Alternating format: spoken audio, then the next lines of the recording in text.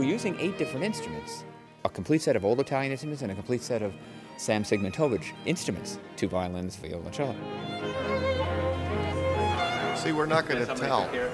Yeah, we're going to list all the instruments on the record, but it's not going to say who's playing what when. It's a perfect mixture of instruments from Sam Sigmuntovich that he made, each one for us, and early Italian instruments. I mean, really, can you tell the difference from looking at it? My recent acquisition here is a Samuel Sigmuntovich violin. It's based on a Guarneri del Gesù model. It was completed in the spring of 2002. This is an early Strad in 1686. The new instruments are all made by Sam Sigmuntovich, which is the violin that I play most of the time. It's a 1999 copy of my teacher Oskar Shumsky's Stradivarius, the Rode Strad, which is a violin that was made in 1715. I'm lucky enough to be borrowing the Panette Guarneri del Gesù, which was made in 1737. And this was the violin that Isaac Stern played for most of his long career. Well, this is my Montegazza, made in 1796.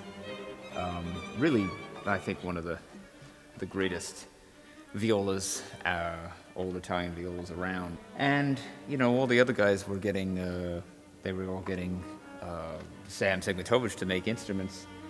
David, of course, being the first one with the cello. And I'm being the last. And Sam, just recently, actually, September of 2003, we talked about it for a long time, and he made a copy of, essentially a copy of this viola. This cello is a Stradivari, what they call Stradivarius model cello. And Stradivari in the early 1700s basically perfected the forms of the violin and cello. They've never really been improved upon.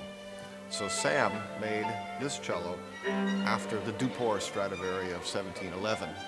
And this is a Guadagnini from 1754, which is it's a much smaller model cello, so you can see the size difference. I think we wanted to just leave it ambiguous so that people would have to try to figure it out, try to guess it.